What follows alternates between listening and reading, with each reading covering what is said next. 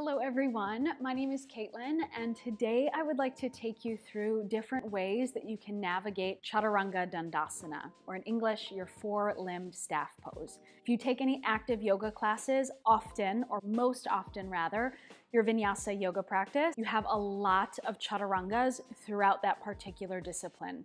Sometimes it is sprinkled into your hatha classes, but more often than not your vinyasa practice. So today I would like to take you through different ways that you can progress that posture safely and carefully in your body. So if you're interested and you'd like to learn a little bit more about your chaturanga pose, then just keep watching. So you'll begin generally from a halfway lift. That's often where you would enter the posture.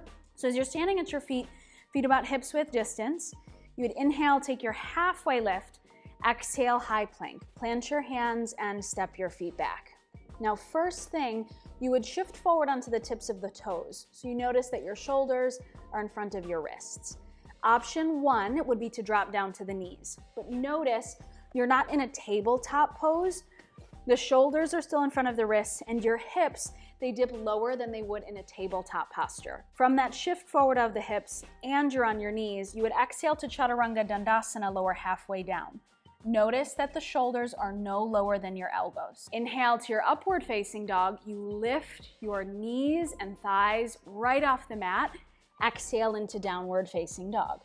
Lower the heels and lengthen your spine. So that right there would be option one, which is a wonderful way to build a lot of strength and stability in the upper body and the abdominal muscles.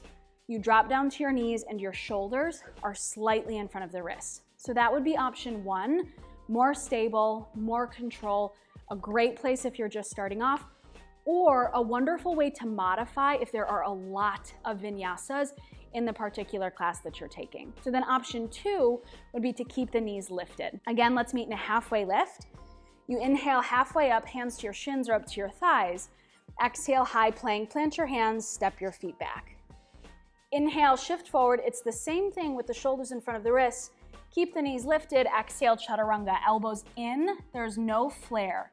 Notice again that your shoulders are in line with your elbows.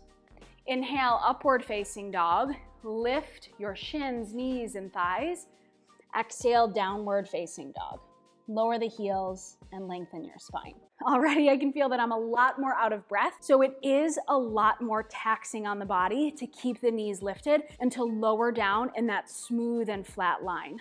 Often what will happen in chaturanga, if there's resistance to dropping down to the knees, what I'll often see students do is they drop the hips and then they lower, and then they're kind of in like this worm where they lower all the way down to the belly. And if you wanted to lower to the belly, that's fine, but you still want to stay engaged through your core muscles. So dropping to the knees is a wonderful way to modify as you're building up strength to keep the knees lifted and lower down smooth and in control.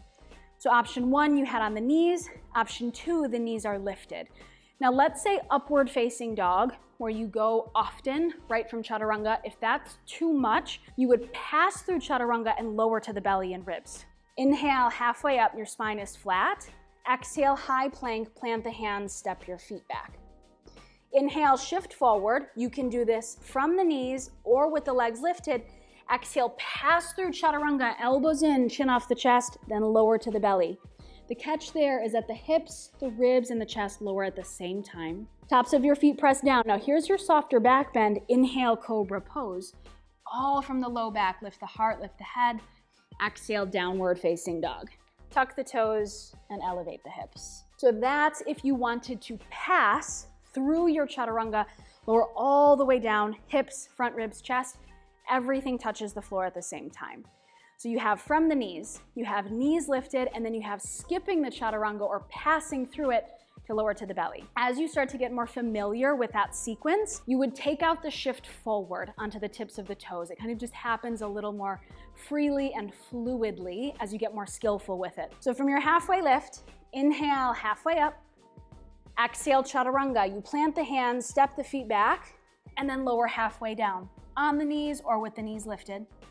Inhale, upward facing dog, or you would lower to the belly, lift into cobra, and then exhale into downward facing dog.